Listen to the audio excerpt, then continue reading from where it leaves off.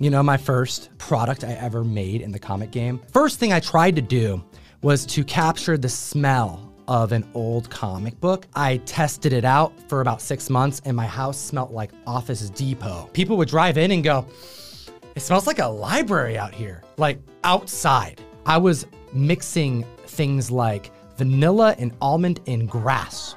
Vanilla, almond, and like a mushroom scent.